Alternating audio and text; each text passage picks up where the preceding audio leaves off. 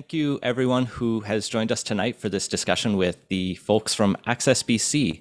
First, I want to acknowledge that I am coming from the ancestral traditional territories and unceded territories of the Coquitlam First Nation. My name's Ian Bushfield and I'm the Executive Director of the BC Humanist Association.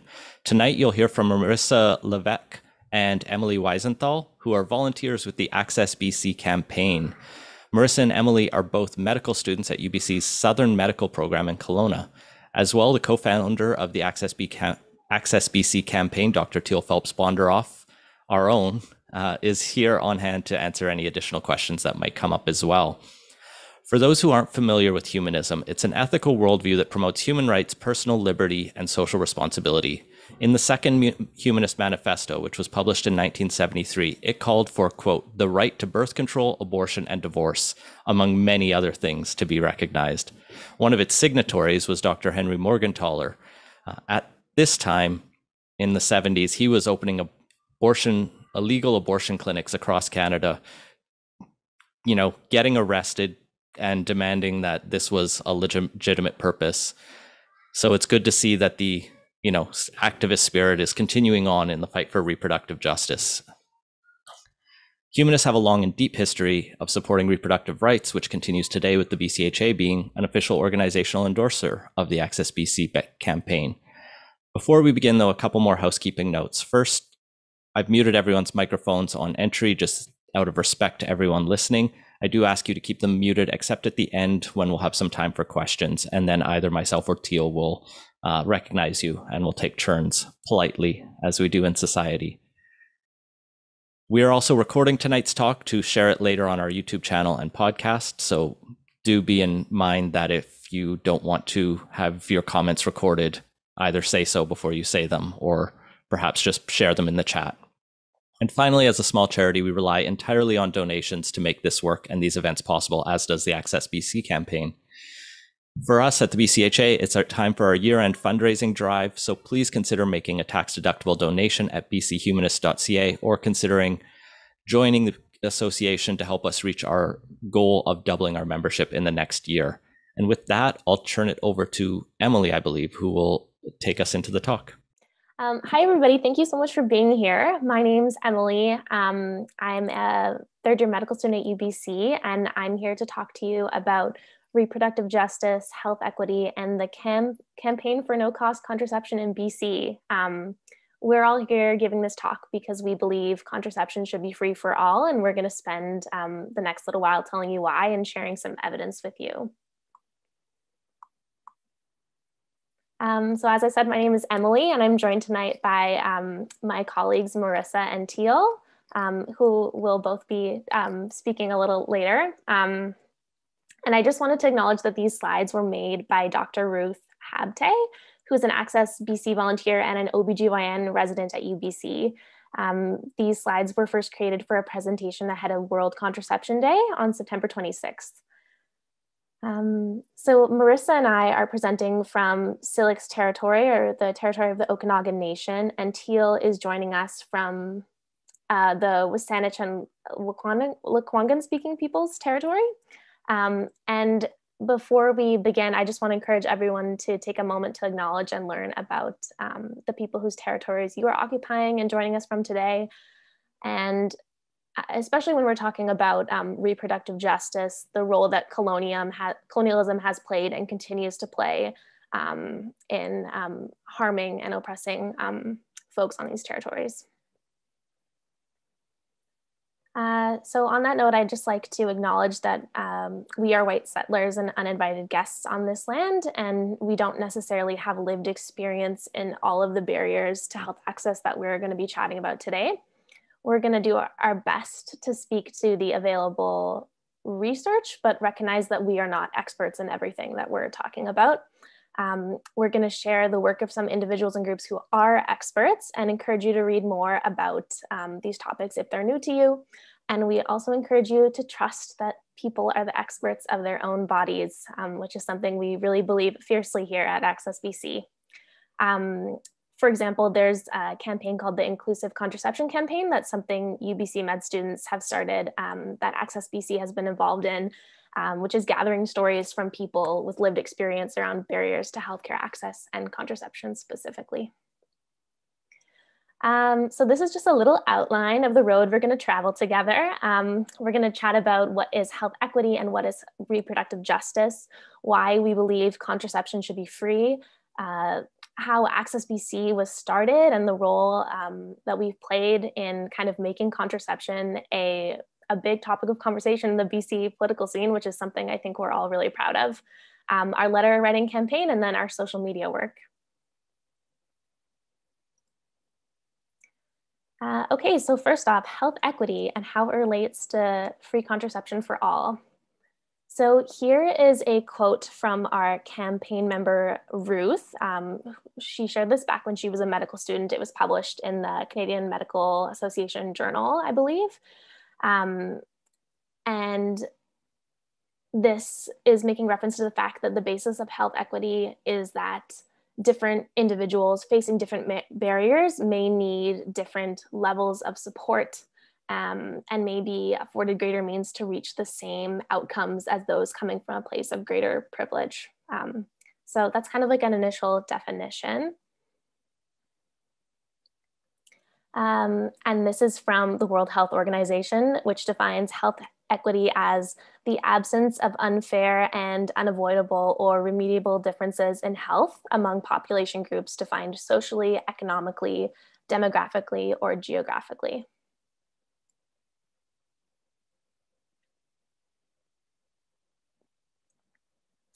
So when we're talking about health equity, and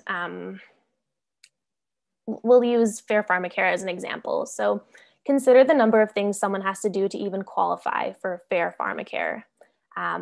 It requires someone to have MSP, to have filed their taxes, to apply. While waiting, folks often have to pay out of pocket. There's deductibles that are set on income, and people need to meet the deductible before 70% of the coverage goes to this or that. Several meds are not covered, like certain OCPs, and different contraceptives are indicated for different people for different reasons. For example, Nexplanon, which may be the best option for certain people, for a variety of reasons, is not covered. Teens who may come from like higher economic status households and have not met criteria, but they as individuals do not have the means to access contraception, and accessing contraception through their parents violates their confidentiality and isn't an effective way for them. So why advocate for free contraception for all? People should not have to pass a means test or justify their choice to the government to access reproductive health care.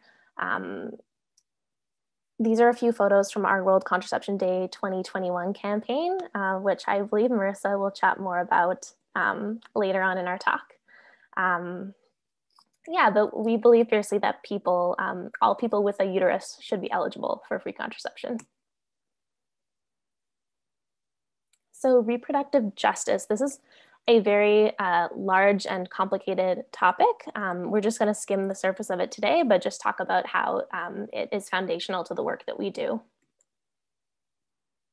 So before we begin, we just want to touch on this topic called intersectionality. And you can't talk about reproductive justice without talking about intersectionality. And this was a term that was coined by Kimberly Crenshaw, who is an incredible Harvard-educated lawyer and Black feminist scholar who initially coined the term and published on the topic in 1989. And this is just a reference to her work, demarginalizing the intersection of race and sex.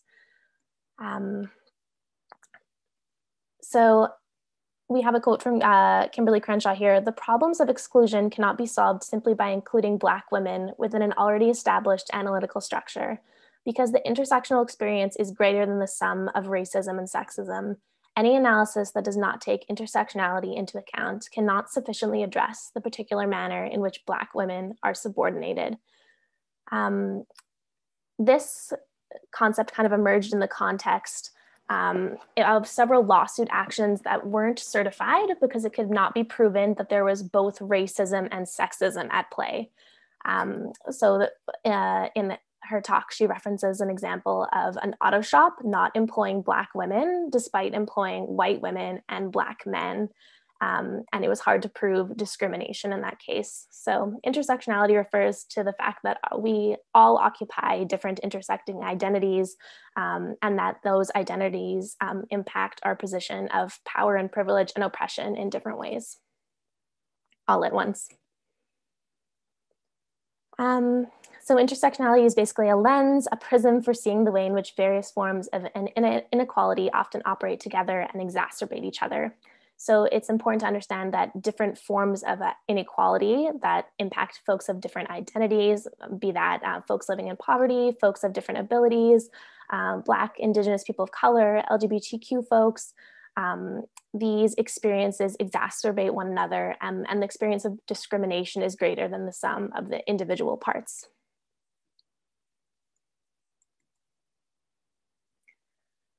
So why is it important to remember intersectionality, and what does that look like on the ground and in policy?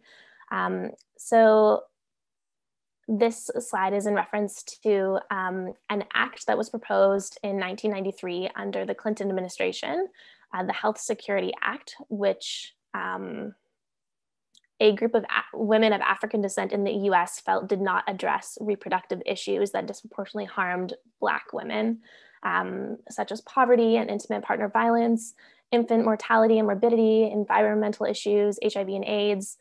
They felt that these issues weren't adequately addressed in this act that was purporting to be universally beneficial for women.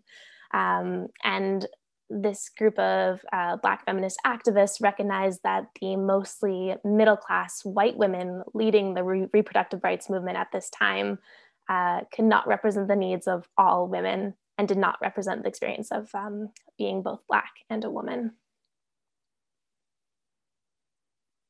So this group of badass ladies bought a full-page ad in the Washington Post and roll call that featured over 800 signatures calling for any healthcare reform package to include the concerns of Black women, and access to comprehensive healthcare services that were accessible and appropriate and relevant to them.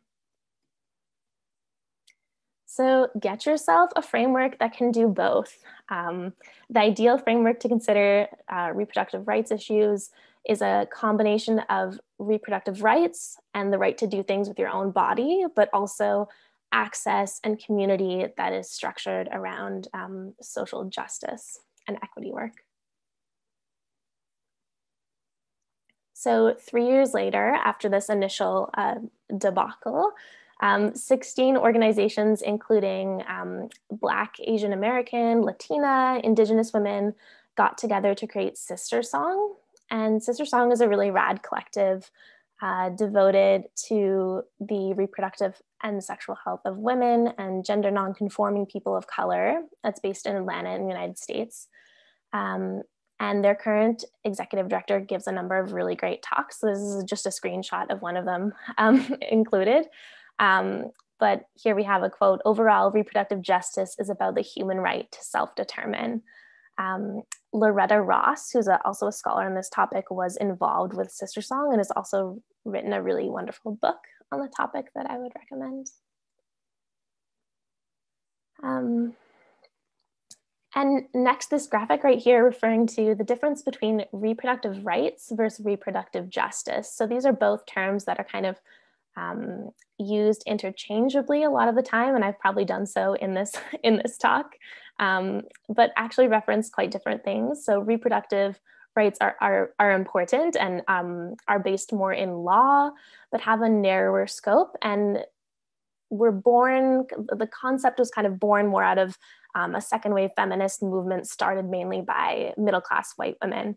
And reproductive justice, in turn, is an approach that's more intersectional, focusing on how race, gender, ability, class inform and drive reproductive rights, and the impact that they have on controlling our bodies, and includes parenting rights, rights to around abortion and healthcare and reproductive health in a more expansive way.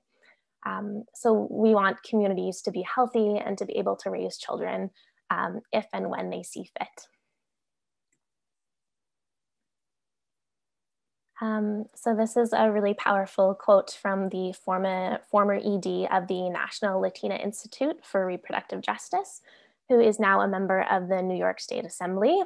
Reproductive justice recognizes that legal rights do not always translate to meaningful access.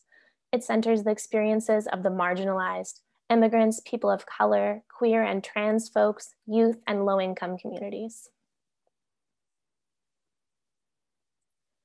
So unlike reproductive rights, a tenet of reproductive justice is folks being able to parent their children in safe environments and be supported in their parenting decisions, including having as many or as few children or none as you want.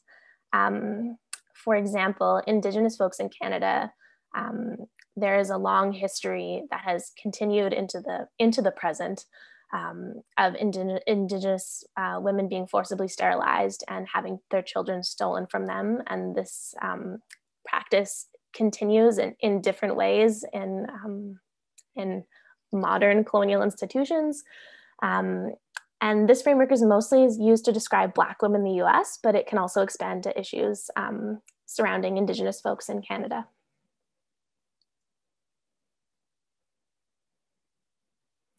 So a couple of kind of case studies of reproductive justice in action. The first example we want to chat about is the Texas abortion laws, which is a very timely bit of awfulness. A very restrictive abortion law that was just enacted, Senate Bill 8, is a law that limits abortion care in Texas beyond 6 weeks of pregnancy, sometimes even earlier. And this is very focused on law, but it is an issue of reproductive rights.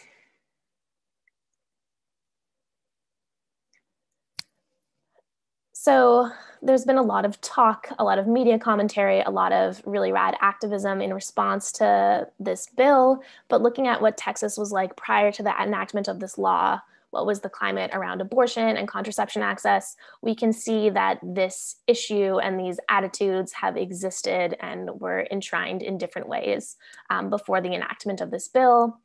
There was restrictions on minors accessing abortion, a lot of commentary and weight given to the pro-birth movement. There's very few abortion centers, especially in rural and low-income settings, and there are very limited social supports for folks wanting contraception or wanting support around parenting. One of the groups working to improve reproductive justice before the recent law change is the FVS Center working in North Texas. They're the only reproductive justice group in North Texas, and they were founded to bring attention to the disproportionate rates of HIV among Black women and people of color in the state. And they have programs related to HIV, abortion access, and maternal mortality.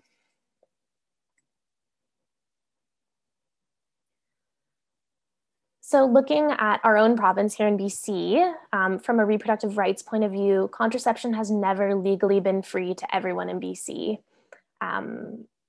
It's still very difficult to access. So from an access point of view, there's still many issues for folks living in northern communities, in rural, remote, Indigenous communities with limited access to physicians and nurse practitioners, folks with limited access to pharmacies, folks with limited access to providers who are willing to prescribe contraception. So even if contraception becomes free for all in BC, as we are all working hard to make happen, there's still lots of work to be done on the reproductive justice side of things to ensure that access piece is there. Okay, Marisa, I'm going to turn it over to you. Thanks, Emily. That was fantastic. So I'm just going to take over and talk a little bit about some of the research around what happens when you make contraception free. So there are a number of countries in the world, primarily in Europe, where there is already subsidies for universal access to contraception, either in full or in part. And these include the UK, France, Spain, Sweden, Denmark, the Netherlands, Luxembourg, Italy, and Ireland. This is, of course, not an exhaustive list, but some of the sort of long-standing countries who've been at the forefront of improving contraception access. And so cost is something that impacts contraception options, which people have access to, and it remains a critical barrier in a lot of countries. And obviously, it's one of the main things that we're here to talk about today, and it's sort of at the tenet of AccessBC is removing this barrier of cost. And so going back to the reproductive justice approach, the issue of cost is exacerbated by all of these additional factors, such as new immigrants who may not know how the healthcare system works or how to access it, folks coming from a lower socioeconomic background who may not be able to pay out of pocket for contraception while they wait for their enrollment or their payout from Fair Pharmacare, young folks who don't have private coverage apart from their parents, and accessing contraception through their parents' insurance may not be an option for everybody, may not be something that they're ready to talk about or something that they would be well received. And then folks from small, rural, northern Indigenous communities, as Emily mentioned, there may not even be healthcare providers nearby who are able to prescribe them contraception. There may not be pharmacies nearby. So there are a lot of exacerbating issues, but cost remains one of the main issues for contraception access in BC. So looking at the research, one of the fantastic research teams that does a lot of research in this area is the contraception and abortion research team at UBC, and there's their little infographic at the bottom. It's a good place to look for current research on this topic. But one of the trends that has come out of recent research is that Canadians are tending to use less effective forms of birth control. And in particular, folks from lower socioeconomic groups are even more likely to use things like injectable contraception, which would be the Depo-Provera, which has a lower upfront cost than some of the longer acting forms like IUDs or implants, but may not be the best option for all folks, or condoms, which we know are less effective than a lot of the long acting contraceptions. And it's just easier to pay for these when you don't have the upfront money to put towards the more expensive forms of contraception, even though they may not be the best options. Sorry about that. So looking at one particular study, this was called the CHOICE study, the contraceptive choice study done at Washington University in St. Louis. This provided just over 1,400 teens with no-cost contraception, as well as education about the effectiveness of long-acting birth control methods, enrolling teens from the years of 2008 to 2013. And at the end of the study, and after they received that standard contraceptive counseling, they were given their choice of contraception for free. And 72% of them chose a long-acting reversible contraceptive, which is the IUDs and the implants. And what they found was that compared to all US teens, folks who were enrolled in this study and were given free contraception had a reduced teen pregnancy rate, as well as reduced teen birth and abortion rates. So that speaks for itself. A second study out of Finland provided free contraception to teens, as well as eliminating the age limit on access to emergency contraception. So that would be some of the pills you can get from the pharmacy that are used as emergency contraception. And they also found that teens who were provided with free of charge contraception compared to all comers had lower rates of teen pregnancy and abortion. So as you can see, a lot of these studies do focus on teens, but they are applicable to the general population. So the Colorado Family Planning Initiative was a $28 million grant that provided just over almost 44,000 IUDs free of charge to folks in Colorado. And similarly to the other studies, folks who received free contraception compared to the general population, we saw reduced adolescent births, reduced teen pregnancies by over half, reduced teen abortion rates by over 60%, and also saved over $70 million in public assistance costs. So And you can imagine there are a lot of both direct and long-term costs associated with unplanned pregnancies, particularly in young folks. So ultimately, if teens get pregnant, they may require some social assistance, especially in the US, where not everyone has excellent access to free healthcare, both to birth their baby and as well as afterwards in terms of social assistance. So there are a lot of both direct costs and long-term costs that are associated with unplanned pregnancies, in particular in young folks. And then after this initial study was released, the teens from the original study were followed, and it was shown that there was a significant increase in the teens being able to finish high school if they were part of this original study where they received free contraception. And so one of the quotes that Ruth included was from local staff at the CFPI clinic, the Colorado Family Planning Initiative clinic, that really resonated with our group. So do you realize how much money is being saved in welfare alone by preventing early and unwanted pregnancies? It boggles my mind. And I think that really speaks to it just making logical sense. It really does. And so focusing on Canada, every year in Canada, there are over 187,000 unintended pregnancies. And the direct cost of these unintended pregnancies is $320 million. And it's reported that the majority of this cost comes from imperfect contraception use. So less effective methods like condoms are frequently used imperfectly. It's just the nature of those forms of contraception, but they are the most cost-effective upfront. And it's estimated that there will be $34 million in savings in Canada every year with increased access to long-acting reversible contraceptives. So with the IUDs and the implants, there is no such thing as imperfect use. Their effectiveness is very, very high, and there's no sort of room for user error. But again, these are the most expensive forms of contraception up front. And looking specifically at Canadian adolescents, Canadian adolescents have over 39,000 unintended pregnancies every year, the direct cost of these being over $60 million. And again, over half of these costs are from being unable to follow a contraceptive regimen, such as taking a birth control pill every day. So increasing the uptake of these long-acting reversible contraceptives could save the government over $3 million every year. And then some BC specific data. This was published in 2010, a study by Options for Sexual Health. It is currently the best data that we have that's been published, the most recent. So this estimated that every dollar that's spent on contraception by the government could save them as much as $90 in public expenditure on social supports.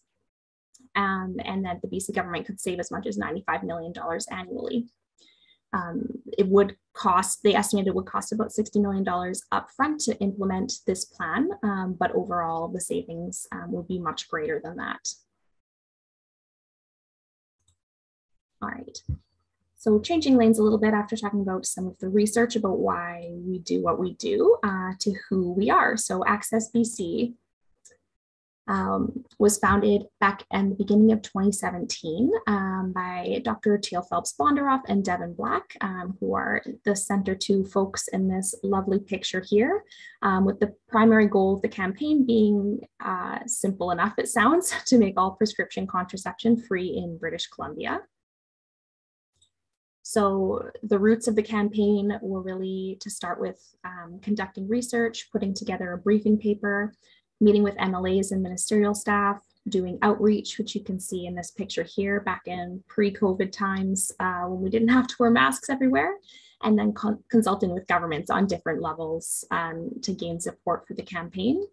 And again, all with the goal of making contraception free in BC. So one of the major tenets of our campaign is the letter writing campaign. So I wouldn't know the exact number. We can ask Teal at the end how many we've sent in at the moment, but thousands of folks have written more than 10,000 letters to MLAs in BC in support of the campaign. This photo's from back when things were paper, but we have since switched to an online platform, which essentially autofills your name and contact information into a pre-filled letter and sends it to a number of MLAs at a time, or you're able to write your own letter and it automatically sends it out to the folks that we want to reach. Looks a little bit like this. And we support everyone in joining our letter writing campaign because it takes about 2 minutes.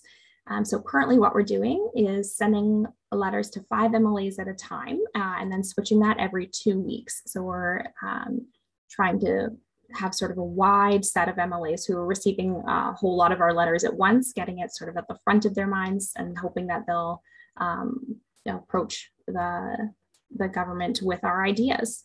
So I have the link posted here. I encourage everyone to click on it, save it for later.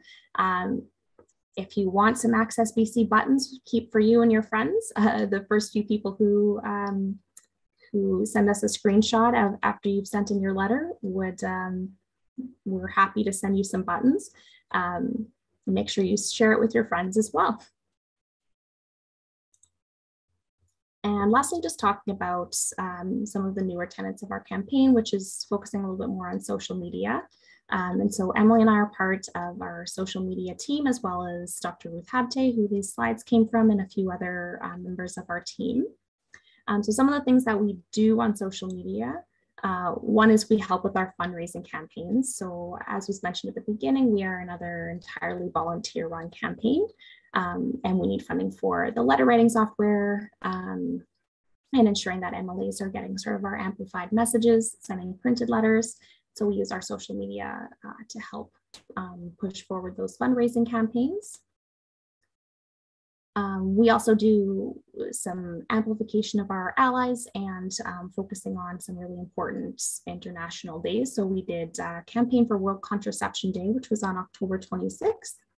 The idea for this campaign was borrowed from a similar campaign in Ontario called Cover Contraception, where campaign supporters took photos explaining why free contraception was important to them and posted them on social media with the hashtags hashtag WC 2021 and AccessBC so that we could amplify their messages.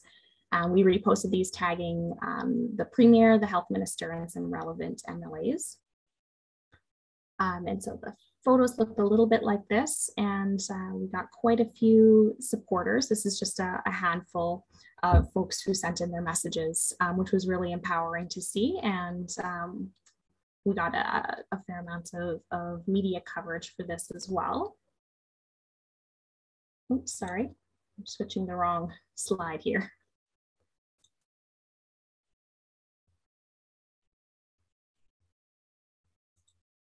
All right. And then something that we're doing right now, we're currently coming towards the end of the 16 Days of Activism Against Gender-Based Violence, which is a UN Women Worldwide campaign, which runs from International Day for the Elimination of Violence Against Women on November 25th until Human Rights Day on December 10th. So we are really taking this opportunity to amplify some of the voices of our allies who are involved in gender equity activism, and of course, improving access to contraception and allowing all folks with uteruses to make decisions about their bodies is one of the major tenets of gender equity. And so I just posted our social media again here. We've got Facebook, Twitter, and Instagram, which we often share research on as well if you're interested, and try to make some of the bigger research papers nice and succinct and share those in digestible bites. So if you're interested in some of the up-to-date research on contraception, these are some of the places that we share. Lastly, just a thank you again to Dr. Habte for these slides. Our co-founders, Dr. Teal Phelps-Bonderoff and Devin Black, Kennedy, who does a lot of the administrative work for AccessBC, and Dr. Sarah Mallison, who's another member of our social media team. And that's all that we have for you. So I'm going to pass it over to Teal and Ian to bounce any questions off of.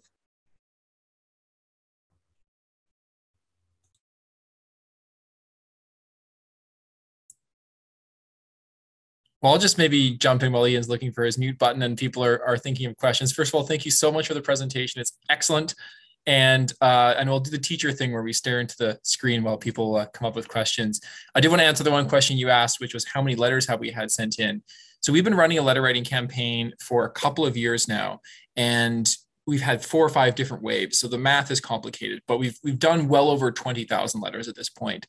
And there's probably many more.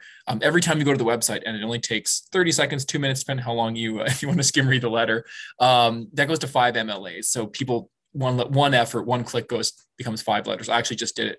We updated our MLA email list yesterday, or Friday rather. And just a couple other updates on the campaign. We met with Parliamentary Secretary for Gender Equity, Grace Lohr, yesterday, myself and a couple of our team members, to talk to her about the issue. And where we're currently at in the campaign is the BC NDP, BC Liberals, and BC Greens all endorsed universal contraception in the last election.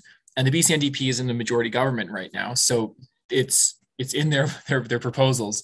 And it was in the Minister of Health's mandate letter. So Minister Dix had free contraception on his mandate letter, a very clear line, which means it's going to happen.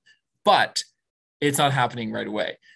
So we've since that announcement happened, it's been a few years, and we've been waiting for an announcement and for it to be included in the budget. One other number, it's going to cost the province, give or take, $60 million to roll out the policy, but it will pay for itself within a year. And as we've seen from the amazing numbers from the presentation, it starts saving money like right away. But there's an initial cost which needs to be made into the budget. So we're really hoping to make it into the 2022 budget, which should be announced in the late winter, early spring, because this policy needs to be done right away. The big situation I find very frustrating is it's a great policy. As we saw, it saves money, improves equity, improves health outcomes. And so every month that we wait is a month that people don't have access to contraception. As we've heard too, these are intersectional issues, and there are what we call compounding barriers. And so, cost is one barrier. But there's so many other barriers. There's taboo, there's education, there's people living in remote communities where transportation is an issue, time off work. A lot of people don't realize that to go get a prescription, you have to take time off work, get childcare for existing children, take time off school, and then take even more time off to, say, get an IUD inserted. These things all add up, and they fall disproportionately on people who can't get pregnant. So one of the things that we wanted to look forward to doing, in addition to getting our really important policy in the budget and seeing that it's implemented, there's 2 additional things. One is making sure that the government policy covers as expansive a range of contraception as possible.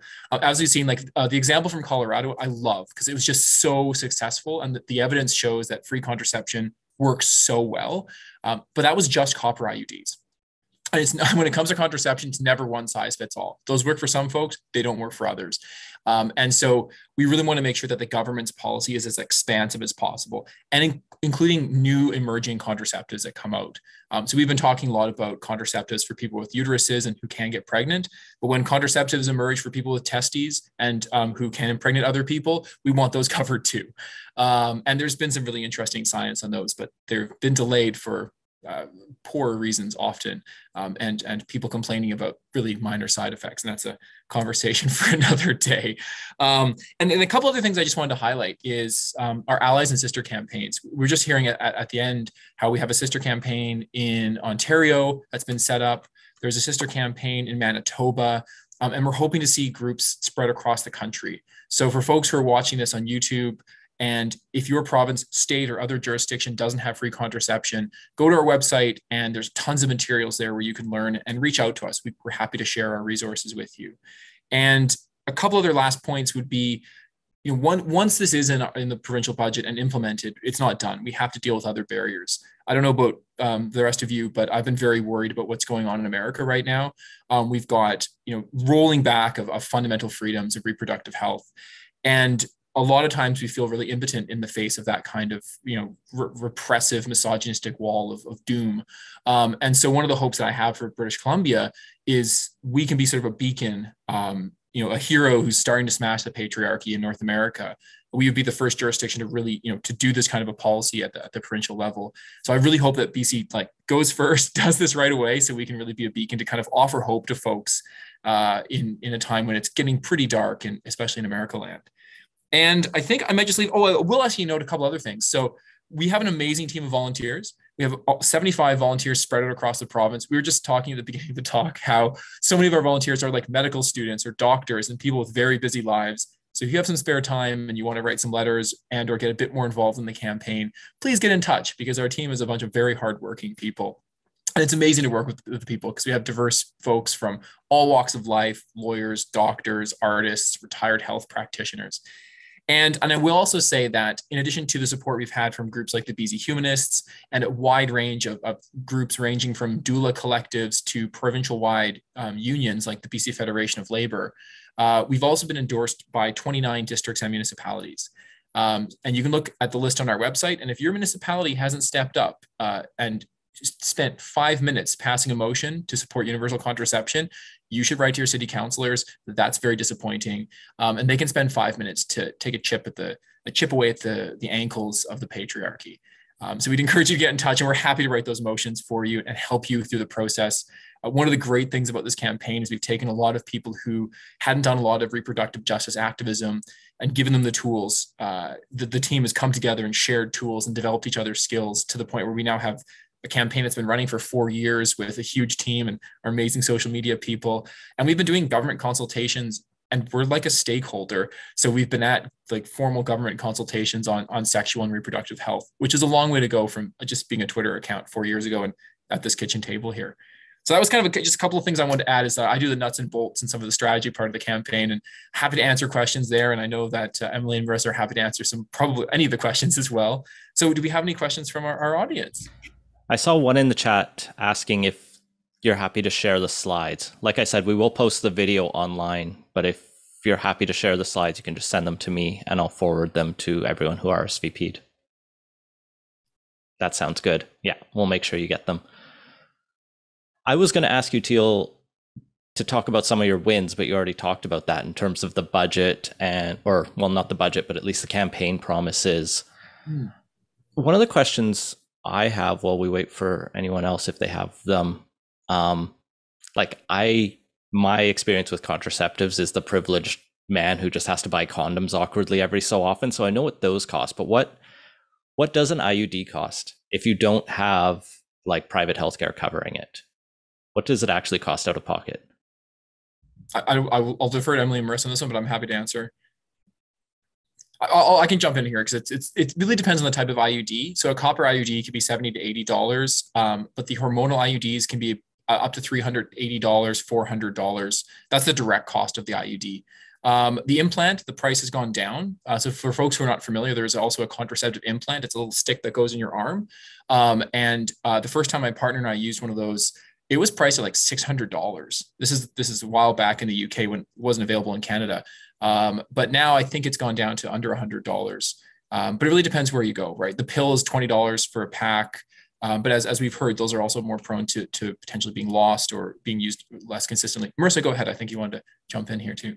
Yeah. I just wanted to also point out, even folks who have access to insurance through their work or school, whatever it may be, often IUDs are not covered for the purpose of contraception. They are often only covered for the purpose of, say, like heavy menstrual bleeding, some of their more medical uses rather than contraception. And as well, often with the oral contraceptive pills, so Teal sort of quoted $20 a month, and that's often true for your sort of generic forms, which again, often don't work for many folks. The side effect profiles are very different. And sometimes, and if you do have to pay for, say, the name brand, those can cost much, much more per month, like $60 or so for a month's supply. And then I think Emily mentioned in her part of the presentation that some of the forms that are the most effective for folks, they have a lower amount of hormone, maybe fewer side effects, or some of the ones that you can take uninterrupted instead of having a break every month are not even covered under pharmacare. And actually, just to build on what Marisa was saying, some copper IUDs are also classified as medical devices, so they're not covered under health plans. And it's also worth noting that, there's been other solutions proposed to issues around barriers to contraception. And one of those is removing the need for prescriptions for some contraceptives, right?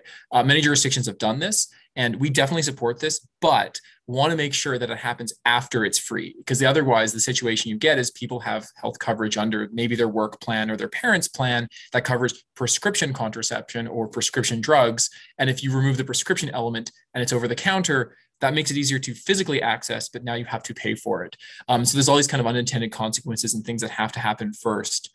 And so that's one of those aspects. And I will note, like, whenever we write to politicians, we get responses that are like, well, we have fair pharmacare in British Columbia. And we've already kind of saw that in the presentation, how that's often sort of pawned off as, oh, this works for folks. But to qualify for fair pharmacare, you have to have a very low income. And to the point where you could not live in housing in Vancouver or Victoria, given the price of housing. And then they have, there's a deductible of $100. That's a lot of money for some folks, especially given the income brackets for which they qualify. And again, we live in Canada, and it doesn't matter where you live. You shouldn't have to pay for these kinds of fundamental choices, to make fundamental choices about what happens to your body. And then the other one I think is worth highlighting, and this was already kind of brought up in the presentation, but I think I'd like to underscore it, is the issue of privacy. So I think Emily mentioned this, which were basically, young people like, oh, they have it covered under their parents' plan, or, it's easy, you have a deductible. But now they have to give up their privacy and let their parents know that they're on contraception, which might work for some folks, but in other people, it could actually put their housing and personal safety at risk. And that's unfortunately the case. And so people have to make that choice of, do I access contraception and hope my parents don't find out? Or how do they find the money? And so that's a huge issue. And again, I think the really important point is the most expensive methods are also the most reliable. So the pill is less reliable because people don't use it consistently, whereas an IUD, it's pretty hard not to use it consistently, similar to an implant. And there was a question in the chat about where we find information about the municipal city level advocacy. And I might just provide a little bit of background on this, because it was kind of something that's evolved throughout the duration of our campaign. We started off as like an old school letter writing campaign, like a bunch of feminists gathered around a kitchen table writing letters. And I still love that kind of old school vibe that we've had, but we've tried a bunch of new different things. And one of them was getting municipal endorsements. I just so happened to play ice hockey with the city councillor here in Victoria, and our locker room is full of a bunch of progressive lefties, and such that last night's hockey game, we were all had them all write letters because it was the National Day of Remembrance and Action for Violence Against Women. And we were chatting. He said, well, I can just ask the city of Victoria to endorse the policy. And they did. And since then, we just reached out to every municipality, and a bunch of really good ones have stepped up. So for the city of Ottawa, I think what you want to do there is you probably want to reach out to a councillor and ask them if they have a process. Because some municipalities, depending on the size of the municipality, will have an easier or harder process. So for small towns, you send it to a councillor, they do a notice of motion, and the next meeting, they talk about it, it's done and done. Whereas for larger cities, they may have like a health committee, or like, for example, here in Saanich, we have a healthy Saanich committee, and I've tried to work a policy through that committee. And then once it's adopted by the health committee, it goes to the general council. But every city is slightly different, and I don't know Ontario politics all that well. So I'd suggest finding a friendly councillor, or any councillor, and just ask them what process you would follow. And then the decision point you're going to want to make is the city just asking the province to implement this policy, or is the city doing the policy themselves? Some cities have given out free contraception because they recognize it's a huge benefit at the city level. And so the policy works best at a provincial or national level because, everyone deserves free contraception. But at a city level, there's a lot a city can do. If your city does not have free condoms, both internal and external condoms at all of their facilities, they bloody well should. And they should also then have free menstrual products in all of the washrooms. That's not that expensive. City of Saanich, for example, spent like $23,000 on toilet paper in its facilities last year.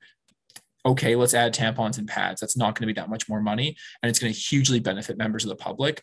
And similarly, when I was a student union elected official at the University of Calgary, we used to buy condoms by the huge garbage, like a garbage bag full of condoms. I think they bought them by the kilogram. And you just buy bulk condoms and you have them out in jars for anyone who wants them.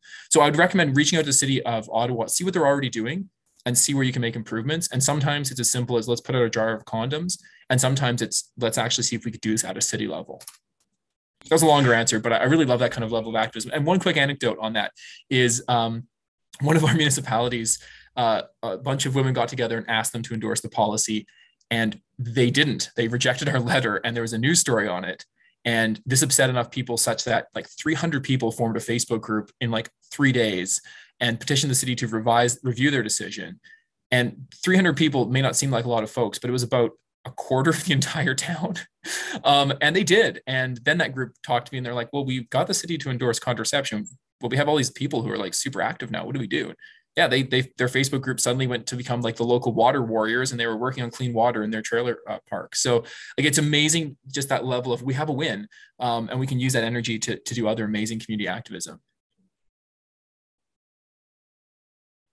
And I'm going to defer to Emily or Marisa on that next question, because there's acronyms, which it may be late in the day, but I see LNG and I'm thinking about a different issue, I think. I think this is referring to emergency contraception methods. Oh, thank you. Marisa, take it away, please. I'll actually defer to you because I don't actually know if we include this. I think she means, are we trying to advocate for free emergency contraception methods? Perfect. Awesome. Okay. Thank you. No, that makes more sense. LNG and UPA, what are those though? Now I feel like I'm betraying my ignorance on acronym stuff. Anyways, we'll get some clarification in the chat, but no. So British Columbia already has free MIFI. So as of 2018, mifepristone or mifepristone, the abortion pill, has been free, which is fantastic. I should note that, thank you. Okay, good. Thank you for clarifying the acronyms. I live in an alphabet soup sometimes, and it gets confusing. So we have, like, for example, the abortion pill is free in British Columbia, and it's been free since 2018. What's really interesting to note is the cost of mifepristone is about the same as like an IUD. And obviously that you've got, a pill that deals with one unplanned pregnancy versus, a device or medication that prevents, an infinite potentially number of pregnancies. So it just makes sense to have that free as well. I actually don't know about emergency contraception. I believe you can get it free in some clinics. Like, for example, there's a lot of really well-stocked clinics in Vancouver.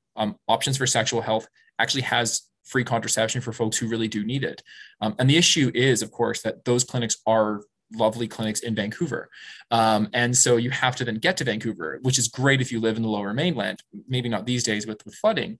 But if you live in, say, Lumbee or 100 Mile House, that's not an option. So I can't speak directly to emergency contraception across the province, but I do know that there are definitely some places that you could probably find it for free as well, if necessary.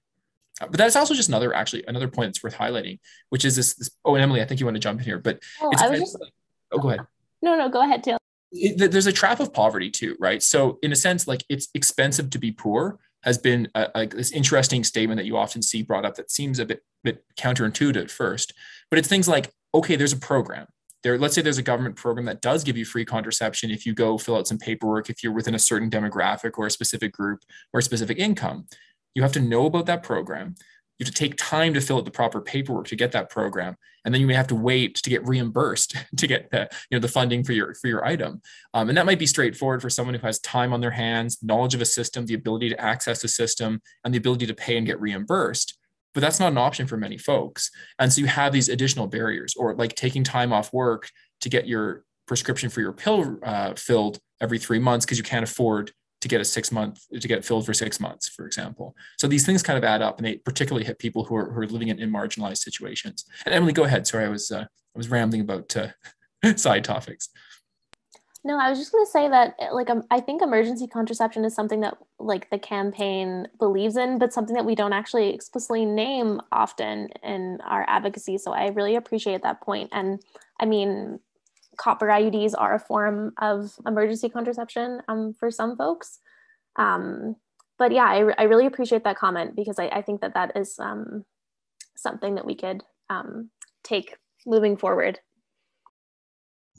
And that's actually a really good point that Emily raises too. Yeah, the copper IUD is used as emergency contraception, especially for people above a certain body mass index. I understand, because there's a body size relationship with the emergency contraception, which I won't pretend to remember the numbers on. But yeah, it's definitely a solution. And by the way, you can also get free IUDs after an abortion in British Columbia. So there's a government program that says once you've had an abortion, they will also give you an IUD at the same time. So there's all this kind of complicated paperwork, a bouillabaisse, or just jumble of policies. And the better solution is just get rid of all these complicated policies and just make it free for everybody, because as you've seen, it just benefits everyone. I'm also just looking up the free emergency contraception now, because got me wondering. It's so weird as you talk about it. Like I was Googling and it's like, yes, you can get a vasectomy for free in BC. You can get tubal ligation for free in BC. I don't think you can get them reverse necessarily, but at least those things are available. Our person commenting is in Ontario, so the situation there is always going to be a little bit different. So here's maybe the national question. Have you considered going after the federal government, going after the Minister of Health to say these should be in the Canada Health Act in terms of the accords that the federal government is telling every province this is a minimum standard that we need across the country? Great question. I can jump in here, Marisa and Emily, because I've been active in this. Yes, so we've participated in provincial and federal budget consultations for the past 3 years, and we haven't focused as much federally on the issue. We've written letters and we've offered to give presentations to their budget consultation process and done surveys, but we haven't pushed it as hard, mostly because the bigger you get, you have to have a higher capacity. We just don't have the capacity as a small group. I mean, quite frankly, the campaign is run off my credit card. I get reimbursed from our PayPal account. And we were like, last week, we were perilously on the edge of going into the red. And it only costs us like $300 a month to operate. So I think one of the things that's held us back from doing a lot of federal advocacy has been just capacity. We also saw a much stronger opportunity to win here in British Columbia. We had some friends that wanted to set up a campaign in Alberta about a year and a half ago. We sat down, we worked with them. And by the way, this also speaks to the question in the chat. Yes, we're happy to chat with you anytime. So we chatted with a lot of groups and we sat down with our friends in Alberta. They got together, they had a name picked out, and then Jason Kenney happened. And there's just been more important issues to deal with. And I'm not saying they're more important, but there are some very acute problems happening in Alberta that a lot of our amazing activist friends just got distracted with. So similarly, at a federal level, it just seemed like a much larger issue where there's too much energy getting dissipated. But that being said, like professional medical organizations have also stepped up at the federal level. So, for example, I'm just going to bring up my notes here because I have the notes on this. One thing I noticed as a political scientist is we have a lot of amazing knowledge in our friends in the medical world, but they don't have the background in campaigning often. So it's helpful to kind of have this lovely mix on our campaign of medical people who know what's going on and a couple of like political scientists and lawyers who can help write a press release. But so, for example, at the federal level, the Canadian Medical Association has endorsed free contraception. The Society for Obstetricians and Gynecologists of Canada has endorsed the policy. The Canadian Pediatric Society has endorsed the policy. And at a federal level, the numbers kind of work. There was a 2015 study, and I can't remember if this was mentioned today, but the Canadian Association Medical Journal estimated that the cost of delivering universal contraception in Canada was $157 million, but it would save in direct medical costs $320 million. So the numbers have been run at the federal level, and obviously there would be provincial differences, and this is something that should be done. But the approach that we've taken is we're just going to focus on British Columbia at the moment, provide that kind of inspiration, and then hope that we can take all the energy from our campaign and spread it across the country. And maybe I'll just speak to the question of around emergency contraception and stigma. Yeah, absolutely. So the question in the chat for folks listening at home was stigma around emergency contraception. And there's tons of it. And same with around contraception as well. We have dealt with every possible argument you can imagine on Twitter. And folks don't argue with us anymore because we win all those arguments because we have all the research. But we've heard arguments that are like, oh, I don't want to pay for someone to have sex. And you're like, I mean, too bad. You're already paying for it. And B, like, no. And also, grow up and learn how to be a human better. But, and one of my favorite questions, and our wonderful commentator in the chat mentioned they're doing research on sexual and reproductive health.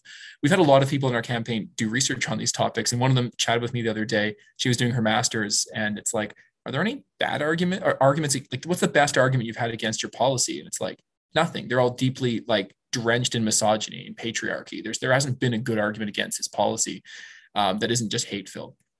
But yeah, and in Ontario, what was interesting is there was free contraception for people within a certain age, like young folks, for a while. And I think that's gone away or doesn't cover enough folks. And so there's definitely a lot of work to be done. Ontario, I think what's going to have to happen is our friends out there, and it's a lot of amazing medical students, they're really laying the groundwork for a campaign. And then ultimately we need a change in government. And then when it's slightly more friendly to, saving money and improving health outcomes and promoting equity. But I don't know if Marisa or Emily also wanted to speak to stigma a little bit, because I know it's an issue that comes up a lot, and I'm sure you folks have a bit more direct experience with working with patients and at the coalface, as it were. I will mention one thing, and then maybe Emily can take it away on the stigma. You quoted, I think, 320 million in savings in direct costs. I think it's also important to note that that's costs like pregnancy care, delivery care, or abortion care, which are all covered by MSP. But that doesn't even include all of the sort of social assistance that would go into a lot of folks who couldn't afford contraception in the first place and are not necessarily in a place to support themselves through raising a child. And so all the social assistance that is covered by the government. And so the major argument about not paying for people to have sex, like Teal said, you're already paying for it, because all of those other things are covered under MSP. And so the 320 million is a gross underestimate of what would actually be saved by the government of Canada for paying for this process. I would just add that, like, a little anecdote. In part of my training, I've had the privilege to work in a women's services clinic and assist with terminations of pregnancies. And so have been there for conversations around kind of, oh, you can have contraception for free available. And that's like that can be a very intense time for folks. And so sometimes having the conversation, do you want to get an IUD put in today? There's a lot of stigma around having an abortion, a lot of questions and uncertainty around accessing contraception in that time. So even though that is often touted as like a sign of how something that's being done positively to make contraception accessible, there's still lots of barriers like in that interaction, if that makes sense. Yeah, I would second that, as I've done the same clinic as Emily. We are at the same site, going through the same rotations.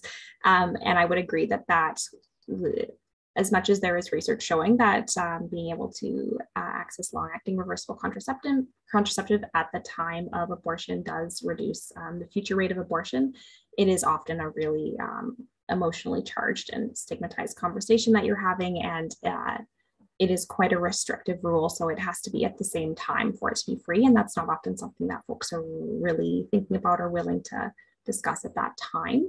And so it really should just be free for everybody, but it is quite a restrictive sort of rigmarole that they've put into place, and it's often not the most meaningful, the most beneficial for folks to be discussing that at the same appointment. And there is, yeah, like you said, a lot of stigma around abortion as well. And so they're dealing with a lot emotionally to say, this is your one opportunity for a free contraception is right now. So you have to make a decision. Yeah, and Marisa, I think that's such a good point. It's right now. So it's immediately after the pregnancy termination. You can't say, oh, I'll think about it and I'll come back next week. It's now or never, which is not the way that we want folks to be making decisions about their bodies and their healthcare.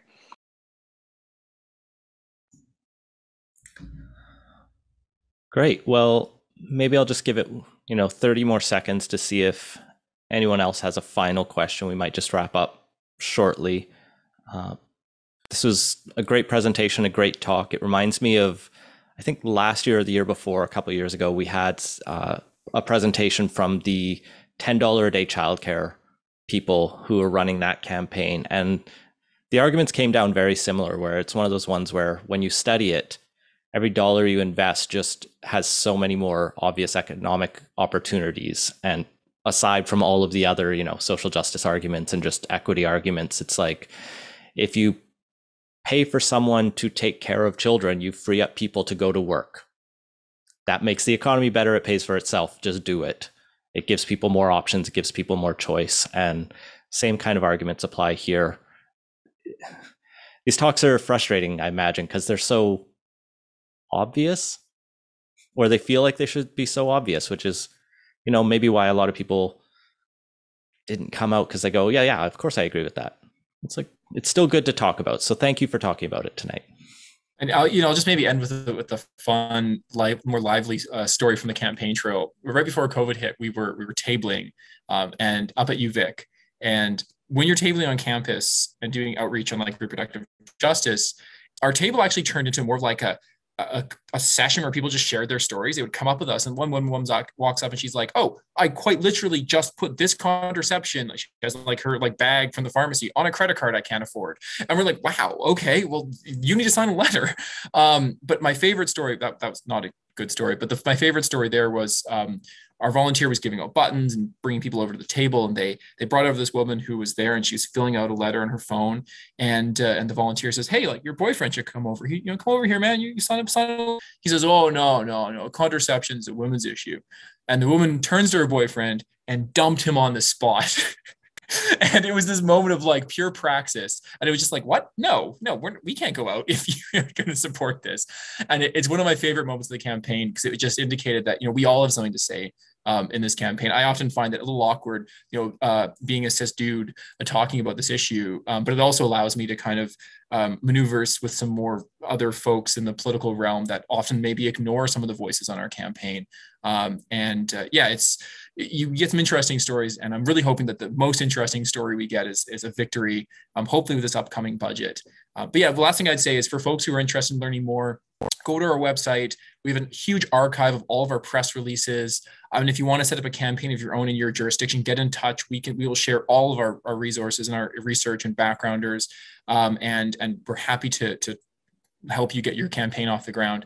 And we also need all the help we can get, because we're currently focused. And the last thing I'll say actually is one of the things that's been really effective with our campaign is we've been very much laser focused on one issue: free universal prescription contraception, whilst recognizing there's other issues, right? There's other barriers, there's other forms of contraception, there's other major and huge issues in sexual and reproductive health that we know we are aware of, but it's been really straightforward to focus on that one issue.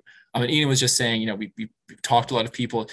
I think for me, the most frustrating thing is just I run out of ways of saying the same thing over and over again. I send out the same press release, and it's like, oh gosh, I got to rewrite this sentence. And it's saying contraception saves money for people and governments, and improves health outcomes, and it promotes equity. How can I say that a different way? Okay, I'll reorder them or something.